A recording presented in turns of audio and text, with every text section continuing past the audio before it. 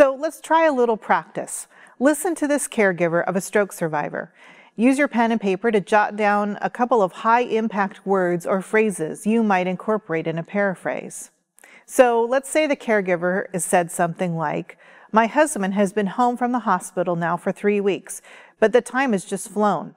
I know he's made some progress since the stroke, but many days I feel just as exhausted and scared as those early days.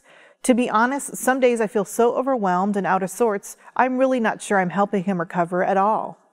Okay, so let's look at this message from the caregiver.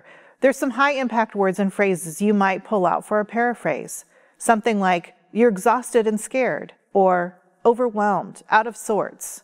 Summarizing is an extension of the paraphrase. It's a way to recap what has been said and provides an opportunity to include both concrete and emotional information. As a form of active listening, it's important to keep it brief.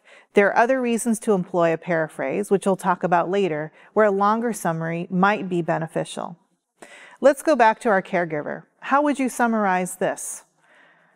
Let's say the caregiver says, "I'm not really sure how to help him recover at all. I mean, what am I supposed to be doing with him exactly? Someone was talking about flashcards. Should I get flashcards? Is that it? Or are we supposed to, I just don't even know. I'm so terrified he's going to have another stroke, and I'm just watching him. I just can't hardly leave him alone." So one possible response is, you're exhausted and overwhelmed, and you're not sure what you can do or how you can contribute to his recovery. And life right now seems a little bit scary. Would you say that? Something like that can really help summarize the content of what the caregiver has said.